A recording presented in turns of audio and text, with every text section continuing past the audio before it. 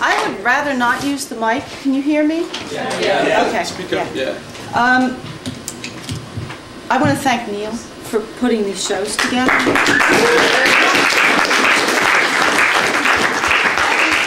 Particularly for encouraging this kind of lecture piece, which I never would have had the opportunity to reflect on 30 years of taking photographs, musical photographs mostly, and he's encouraged me and... You can still talk. I know, I don't... The mic will pick it up. I just didn't know if the cheap seats, speak up if they're in the cheap seats and you can't hear.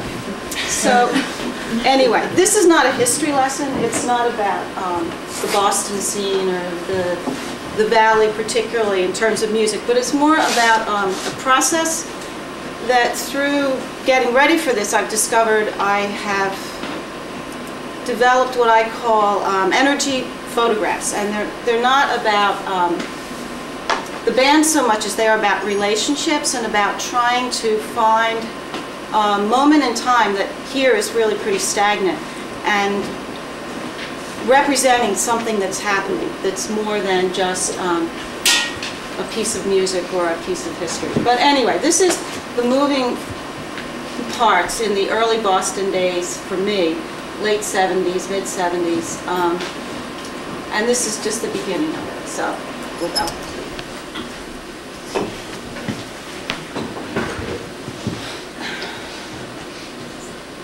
I'm not sure what's happening. Slow trend. Oh, I think it's like... Okay, well, this is early mission to Burma, and again, you see, this is also going much faster than it should. Hit the space bar to stop on it, and then you just let it go like that. Yeah. Okay, so we'll go one at a time. Yeah. Go backwards. Yeah, there's a... Here, you can just forward and back. Yeah. All right, so back to the beginning. In the beginning, for myself, I really liked high contrast, the darks and the lights and the lines between the front and the back, and exploring shadows and starting to get a sense, and this is not, even all the photos aren't on screen, I'm not sure what's happened, but early mission of Burma. And for us, this was a community thing. It was about a group of people who encouraged each other, and I don't know what to say about the time so much, because that's not what this is about. But for me, it was about being around people and taking in their energy and sharing experiences. And Pastiche, another local band from the time, who were around, I think this is, I can't remember where it was, but it looks like it might be Canton, but I'm not sure. There were a lot of small places. This is the maps, and here the reason I like this one, because this is more striking, and I'm getting to the darks and the lights and the depth in the group. But yeah, now all the things I was going to say I'm forgetting. It doesn't matter. But this is the neighborhoods. Again, what I'm working with here is contrast, and that's what kind of pops the energy for me at this point in time. And this is the neighborhoods with Willie Alexander, a bigger stage and a different kind of movement. And at this point, bringing in the energy of the crowd and becoming more aware of light and how light plays as time passes, and there's more of that involved in some of these. This is Dreadful in the Din. Early days. Do you recognize that guy? So here too, at this time, I was involved in photography more seriously, and above and beyond the picture, there's the lines and the arcs here and the triangles here, and trying to work with composition and find that the lines between people are as important as what's happening around. This is important to me because Martin Swope, who was in Mission to Burma and in this version of the Din, as we would sit around waiting for gigs, would teach me about John Cage. And I would sit and try and close my eyes and listen to people and conversations and all that. And being a visual person, it didn't quite work for me. So I would then watch people, and I would watch the lines between people and conversations and how things could go across the room. And somehow a lot of his influence in terms of Cage's ideas for music translated into my work at this point in time and thereafter. This is another Dreadful in the Din channel. And, you know, again, the lines, and when I think of some of these people, this is the beginning of the headphones. And in the depths and also here. I guess for me too, photography gave me a chance to participate and to engage, contribute, and it became a little bit of a, I guess at some point in time I developed, not this early, but over time I developed kind of moves with the camera that enabled me to communicate something else that was happening. This is Burma at the Bradford, and this is their last gig. And for those of us who were in that community, it was a really sad time. And it was also when slam dancing made it harder for me to be in the front of the stage taking pictures. So the combination of those things, I just started moving the camera. And I have another one from this period that I would have to dig up of the Minutemen that was not too long before Dee Boone passed away. So this is kind of a breakthrough photograph. And then Ed Yassigian and Dan Dreadful played the Middle East, and nobody cared. So, so they went away. and again, these pictures are all chopped. But anyway, there's a time when Byron Coley, another person in this area who inspires people and encourages us, brought them together and gave them a chance to play. And I think here's with Ed's arm moving, I'm getting something coming back, something, energy that the two of them had, and it was years before they were able to put it together again. This is a night photo where light becomes important as time passes. It was for MV and EE. There was this is their little teardrop trailer, and we were doing a photo shoot across the street from where Abby lived around the time, I think just before she left. And so, time passing, the setup, and there's still the twilight, and moving on a little further. Grainy, but capturing something else about relationships and light and line. These folks,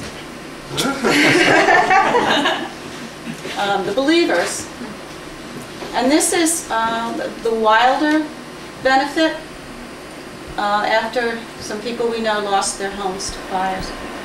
And there was just the white, there was something about the white, but there was also something about the movement, and obviously this is where I'm really starting to try and translate the energy into the photograph and communicate what I see. And sometimes it's my movement, sometimes it's the movement of the people performing, and combination of light shifts and people switching instruments, and just great legs. but there was, some. This is the Believers again, and this is at pace. And again, lines of light and finding people in the audience. There's an energy here that is, to me, shows an intensity. There's stillness and there's movement, but there's also this backdrop of a time when another community of people were together, and so much of it is about that energy, that kind of community energy.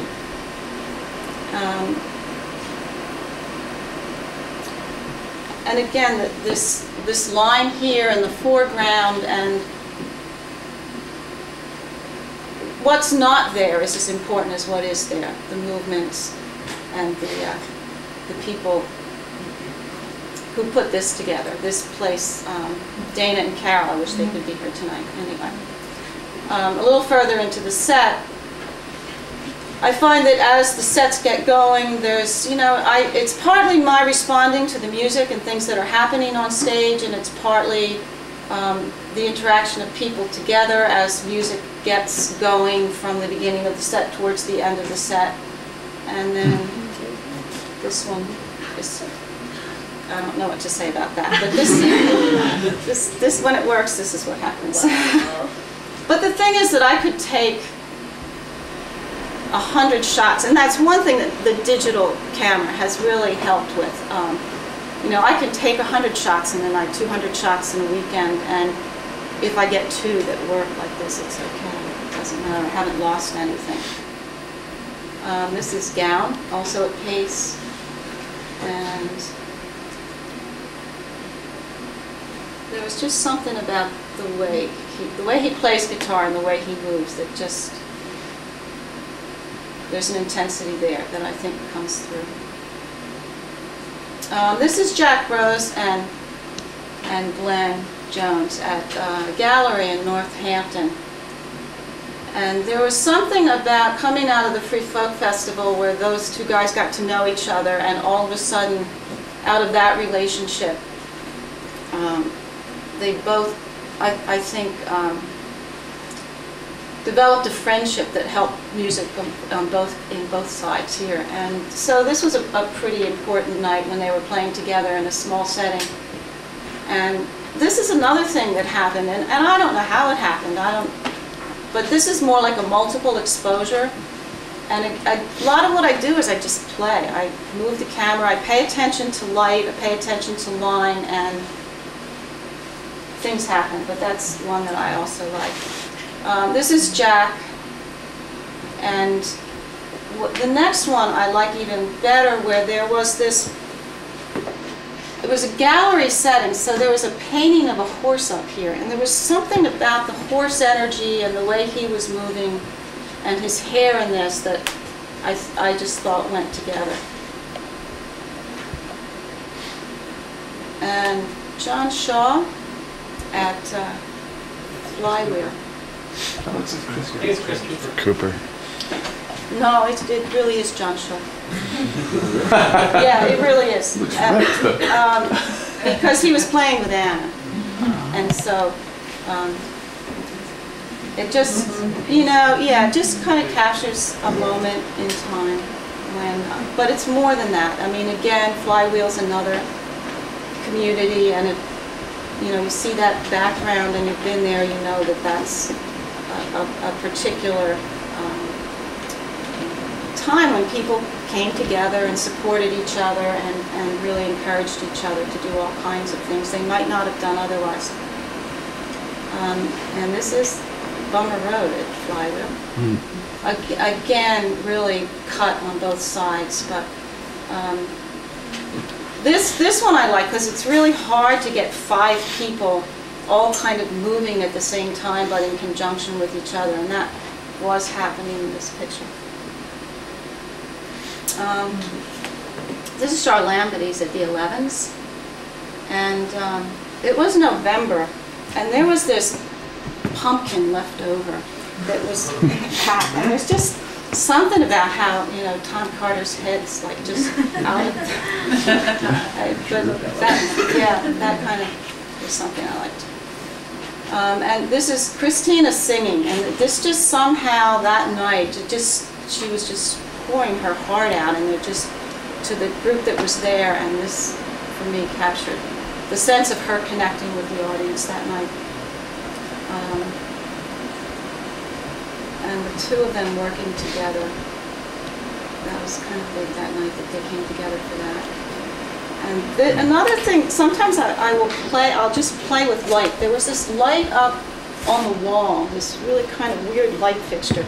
So for a whole series of shots, I was just playing with that light, and then this flame thing kind of happened underneath. This is Mayor Dash in Stirling, Scotland, and for the weekend festival. And what I like about this is Kim and Thurston are often going off in different directions with their energy and their projects. But there was something about the set this night that Kim had this kind of cape that had a flair to it. And there was so much communication between the two of them as they performed that night. I really like, and in some cases it was hard for me to pick only three. This was a set that, in particular, it was hard to narrow it down. And I was trying to pick 3 or 4 from a set to represent that particular event. This next series is photos that are going with Ron Schneiderman to Copenhagen for this cultural exchange grant that he's doing. This is a picture of him at the Wilder benefit, and I called it Ron Moving On.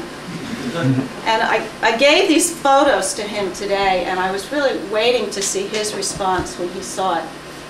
And at first I said, "Do you know who this is?" He says, "No." I said, "Well, that's you." But then once we talked about it a little bit, I think he was really pleased with it, and kind of felt that it fit him at that particular point in time. And this is, you saw those Believers pictures earlier. This is from that same set where they had the white outfits on. And I rarely play with Photoshop, but I did for this one. And there's something called glowing outlines or some such filter that you can put on it. And it just seemed to fit the energy in this picture. This is Dreadful. I'm trying to remember which.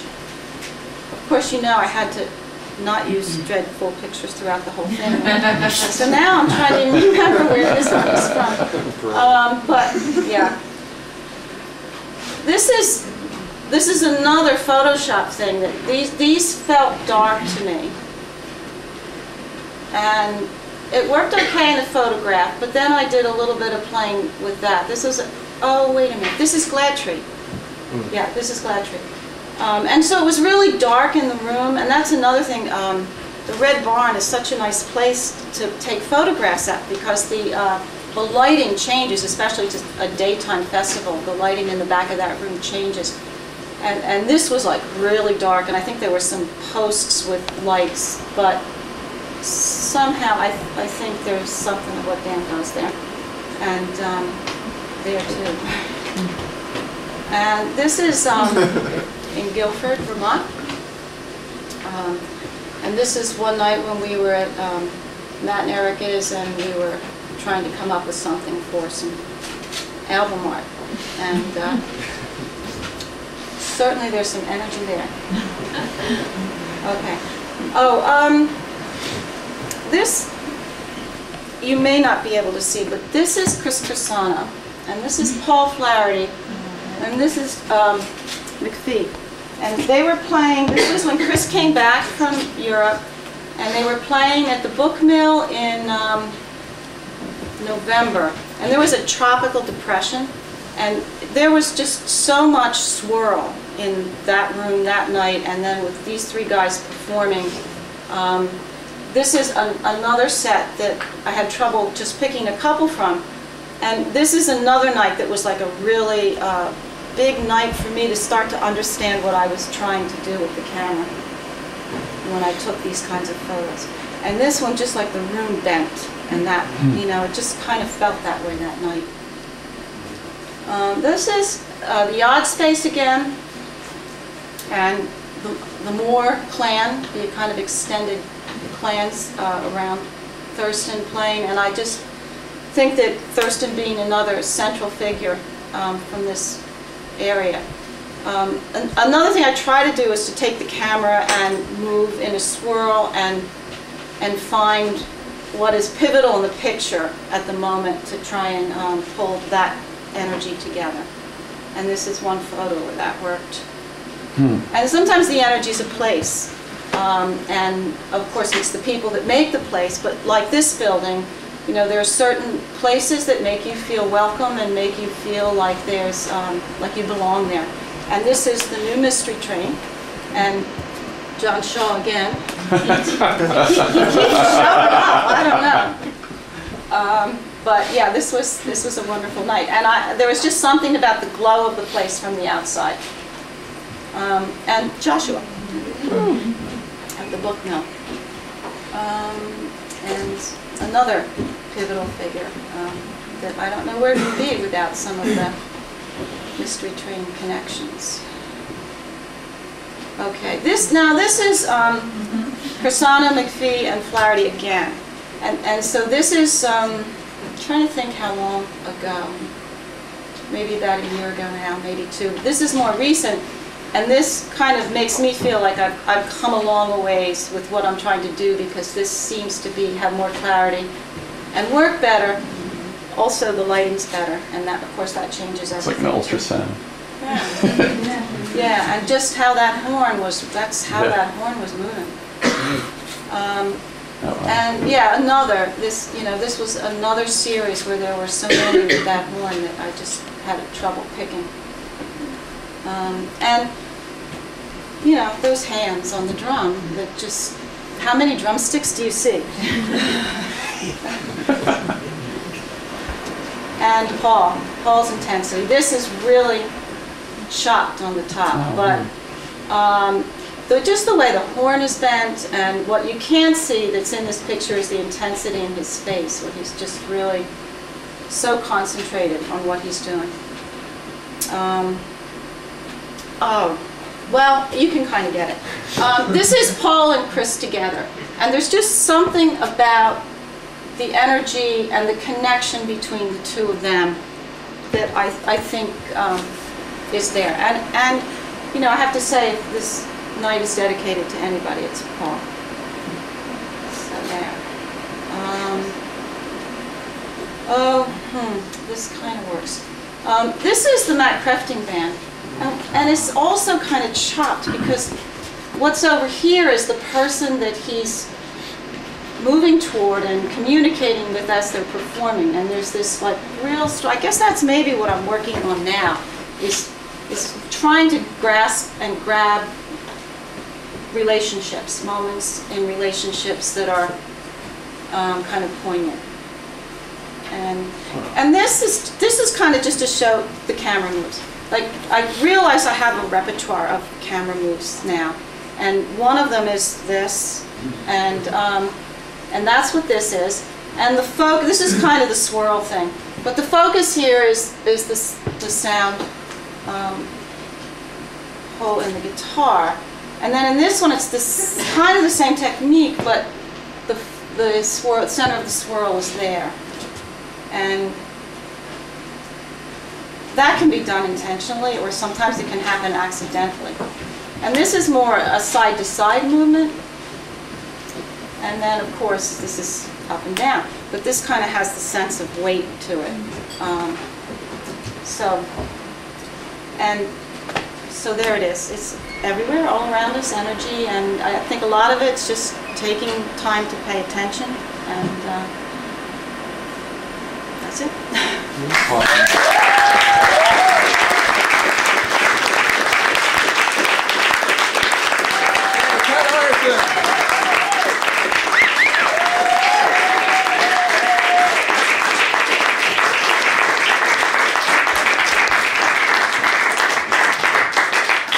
Well, the energy, thank you so much. That was great. It was really great to see those. So the energy is going to swirl around Mary and Jess in a moment. You just got to set up a few things. So.